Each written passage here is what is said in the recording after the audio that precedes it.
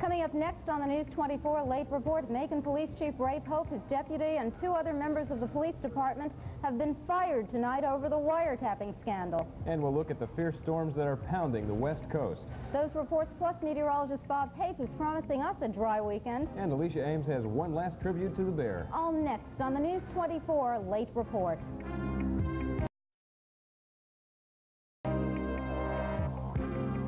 Macon Spirit 24. This is News 24's Late Report with news anchors Donna Fowler and Dave Nima, meteorologist Bob Pape, and sports with Alicia Ames. Good evening, I'm Donna Fowler. The Macon Police Department tonight is reeling after learning that both its chief and deputy chief have been terminated. News 24 reporter Tamara Clifton says there is much more than wiretapping going on within the department, and discovering the tap is just the tip of the iceberg. The chief's office is dark now, even behind a locked door. The speculation is over. Ray Pope is no longer police chief of the city of Macon. But it's not known at this time whether it was a decision of his or one the city made for him. Either way, we've been told the chief is now in his hometown of Waycross, and he won't be returning. Mayor George Israel made the official announcement early this afternoon. 3 are now out of a job with the city because Israel says they just won't tolerate improperly authorized monitoring. We're interviewing all 3 and discussing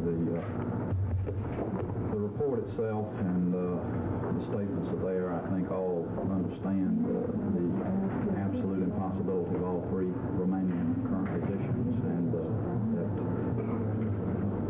they seem to acquiesce to that. So those out of the department tonight are Chief Ray Pope, Deputy Chief Henry Henry, and Police Officer Wayne Kemp, who admits to tapping the telephone within the police department under the orders of higher-ranking officials. But there's more to our story tonight. David Sapp, the city's police planner, turned in his resignation last week. Our sources tell us there's a good chance it will be turned down, and he too will be fired. In this building in Macon are 2 businesses. One is Dick DeGrasse Security Systems. The other, an investigation agency called International City Investigative Agency, which is owned by David Sapp's wife, Rosemary. Yet it is David who signs the bills, and according to sources, actively does much of the investigative work himself and some on city time. Sapp was to have given up the business when he took the job with the city, and our sources tell us Ray Pope knew about Sapp's business all along. And we've also learned that the wiretapping within the city goes deeper than one tap. In fact, we know of at least 2 incidents related to wiretapping. Our sources say that the so-called black bag belonging to Officer Bobby Lowe was found by a second officer.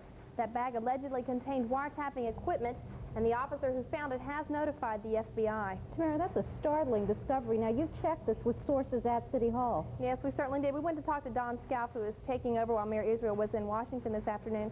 He says he would not confirm that information that we had, but he did say that more investigations are underway within the department, and it's a pretty good indication this is among them. Not exactly a confirmation, but then not a denial either. Exactly. Thank you, Tamara. I know you'll stay on this for us next week. It's an incredible story that continues to unfold. Certainly does. Thank you.